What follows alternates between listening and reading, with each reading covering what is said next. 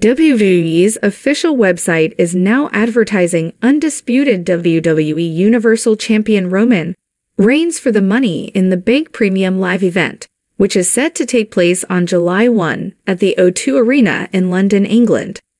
As of this writing, Reigns is not currently advertised by WWE for the SmackDown Before Money in the Bank, which will also emanate from the O2 Arena.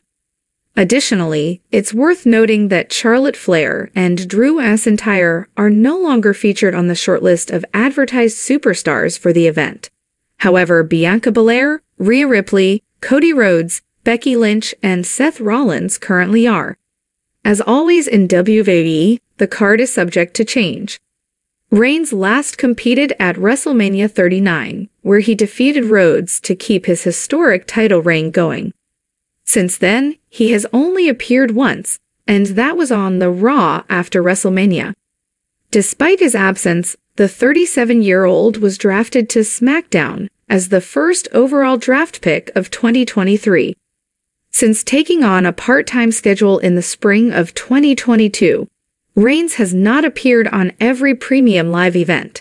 He did not compete at last year's Money in the Bank event, and he is not advertised for WWE Backlash this Saturday either. WWE is advertising Reigns for Night of Champions later this month, but it remains to be seen if he will actually be on the card.